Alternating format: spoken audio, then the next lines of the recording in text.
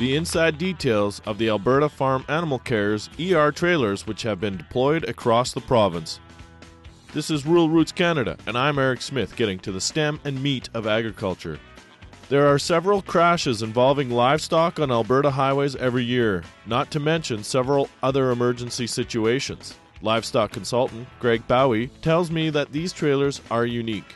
The trailers are all a 7x18 enclosed cargo trailer designed to haul the equipment to and from the particular emergency situation. These trailers will not haul any livestock, but they have everything in there that we feel is likely going to be necessary.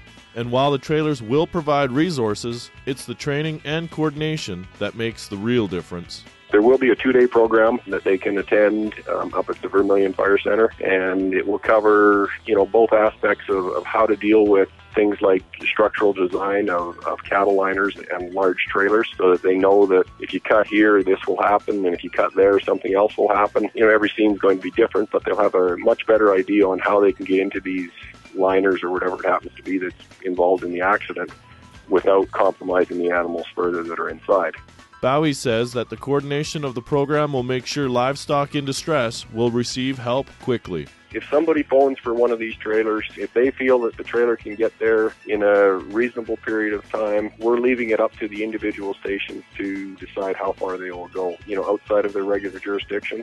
Bowie says animal welfare is their first concern. Their mandate is to, deal with livestock in the most, humane manner possible. And with these accidents, part of the problem that we've seen in the past was that when they get to the scene, they don't have all the equipment necessary to deal with it.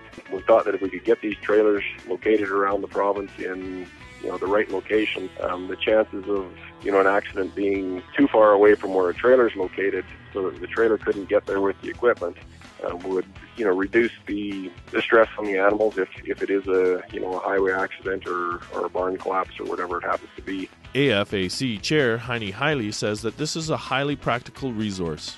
Accidents will continue to happen. Emergencies will continue to happen. This project will be able to secure the livestock involved in an accident, but also the people that will not be endangered by the animals, the traffic, by containing the livestock. And with this project we have the ability to do that. We have everything on board of this trailer that we need. Bowie says that the program could be expanded in the near future. For Rural Roots Canada, I'm Eric Smith, getting to the stem and meat of agriculture.